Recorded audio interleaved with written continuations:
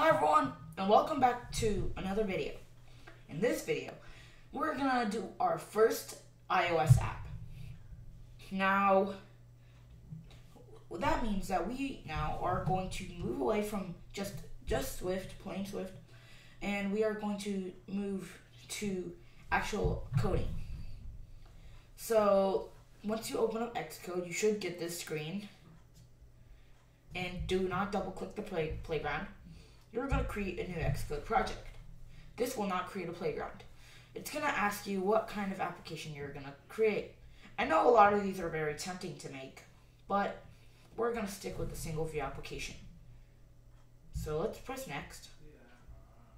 And for the product name, you're going to have to name it something you want. In this video, we're going to learn about the Hello World. So we're going to call it Hello World. You can call it whatever you want. And for now, I'm just going to create it on the desktop. So let's see. The first thing you want to do. Here, let's explore the actual Xcode Editor for a second. Here, when you first load the app, it's going to take you to this page. It has all the information you need for stuff like what device you're making it for, the device orientation, the main interface, your Apple ID and team, your identity, and frameworks and libraries. And also app icons. So this is a very kind of easy to use place. And on the left right here, you've got the file place where all the files will be displayed right here. So let's go to the file known as main.storyboard. This is where you build the UI. So you've got a view controller, right? Here you can place stuff like more view controllers, like that, and we don't need this view controller, so I'm going to delete it. And you can place stuff like labels, buttons, text fields, sliders, switches, and stuff like that. If you've ever seen an iOS app, I bet you have. So you should see this stuff a lot. It may be different on other apps because they have more design, but these are just the standard Apple stuff. The standard Apple stuff. On the right, you've got the utilities bar. Here is where all the stuff you need to make your app, such as the document info, identity inspector, attributes inspector, size inspector, and outlet inspector or connections inspector. You've also got the help inspector and many other things. The main.storyboard is a very easy to use thing. For example, you could just drag a button on there and it will go on there. But now if you want to run the app, you've got to press this play button. And you can choose your device, and it's going to have a bunch of simulators that you can run your app on. Normally, I just do iPhone 7 Plus because pretty much all my apps are on iPhone 7 Plus. And when you press the play button, it's going to say build succeeded or build failed. The reason why I might say build failed is because, for example, if you had an error in the code or an error in the UI. Notice that you can tap this button, but it will not do anything. And you also notice that it's not in the middle, like we said it right here. So that's a few things to notice. And yes, there's another thing down here. This is where they print all the output for your app, like print statements, like if you type in, like if you have a piece of code that says print, like you're going to print something, it's going to print it down here. And all the debugging code. let's say you get errors like SIGABAR or EXT bad instruction. It's going to print stuff down here. Notice that you can type in here, but you can't actually delete from line. You can't actually delete once you press enter on a line. And when you type, there's not really anything to do with the typing, so let's just ignore that place. So let's go back here. And you've got this bar on the right side, which is known as the document outline. You can see everything, like the view, how everything's structured, like a view controller, top layout guide, bottom layout guide, button, first responder exit, and storyboard entry point. This signifies that that's the initial view controller.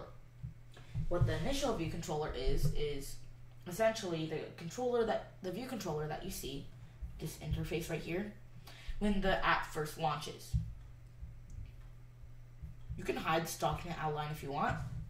Sometimes I find it quite annoying, so I just hide it, but it can be very useful if you're doing stuff that requires a lot of UI.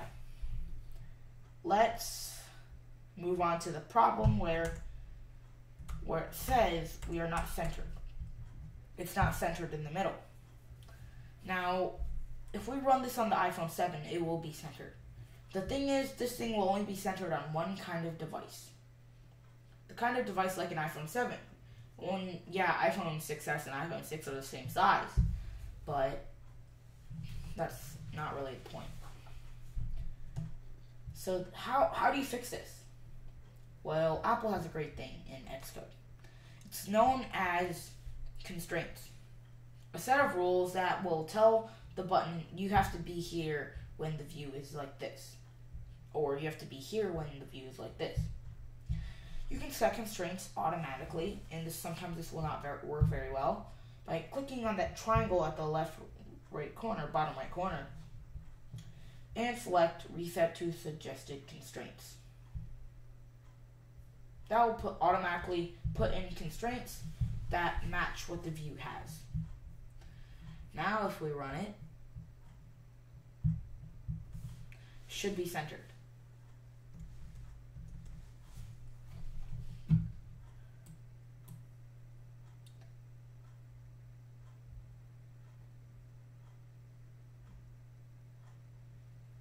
There we go.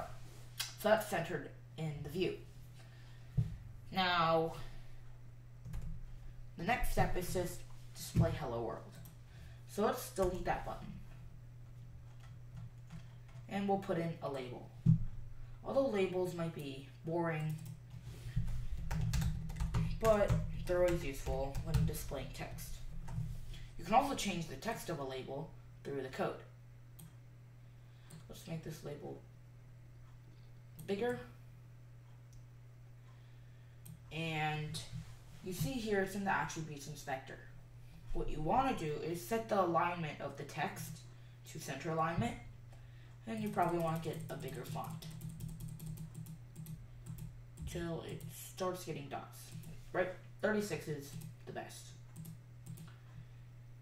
And yes, you can set color and lines and stuff like that.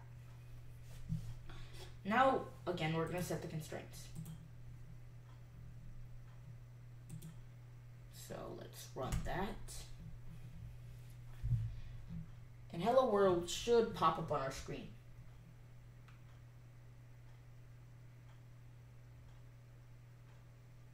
There we go. Now let's add a touch of better stuff to this. We're going to start using the code. So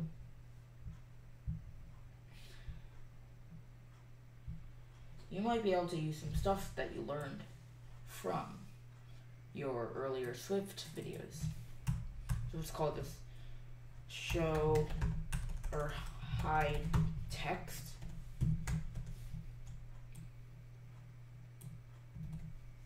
So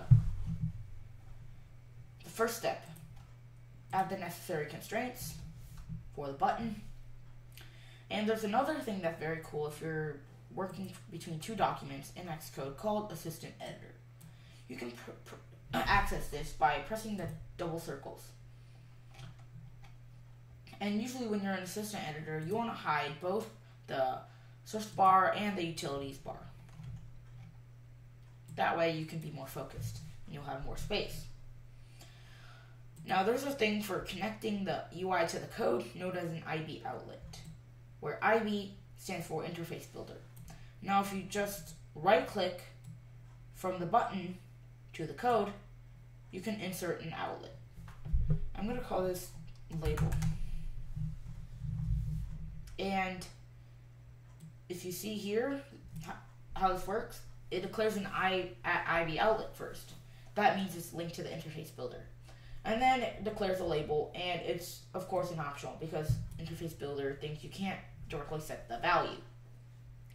Now the text or the button works in the same way. And there's also a thing known as an IB action. So if we go down here, we set the connection to action. Then we can, every time this button is pressed, then it will run this action.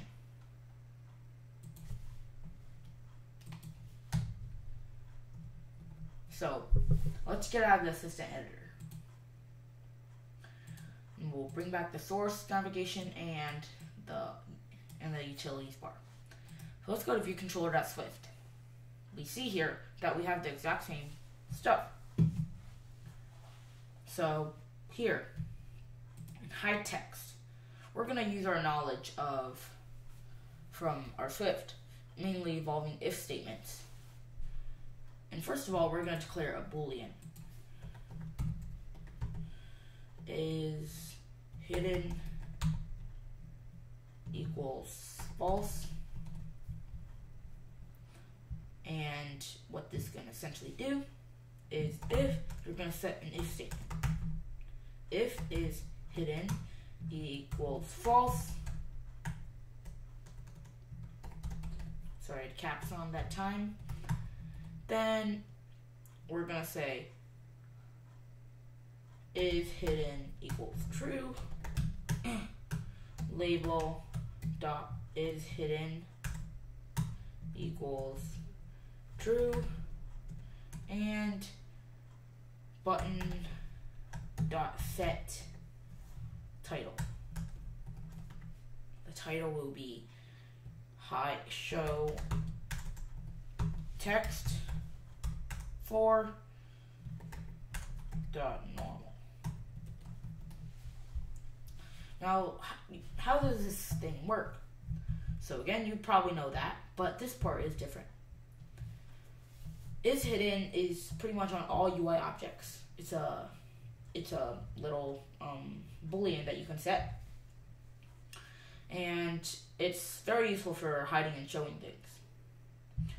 And you can also set the text by saying label.text equals some kind of string. Now the button, you can't directly set the button.text. So you have to call a function called setTitle on buttons. Then if else, and we don't have to specify else if, because we know Booleans can only be false or true. So else then is hidden equals false. And label dot is hidden equals false. Button dot set title hide text for dot normal.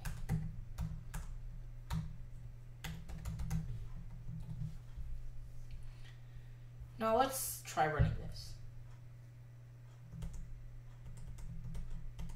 So let's go to the simulator, and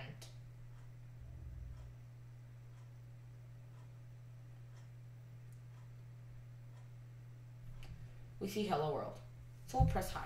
Show text, hide text, show text, hide text, show text, hide text. So we can see that we can hide this and make it blink. So that's the first step in iOS coding. Again, we've already learned the basics of Swift, and we will learn more Swift along the way in different libraries. So, in the next few videos, we'll be covering the basics of iOS programming. So, see you then!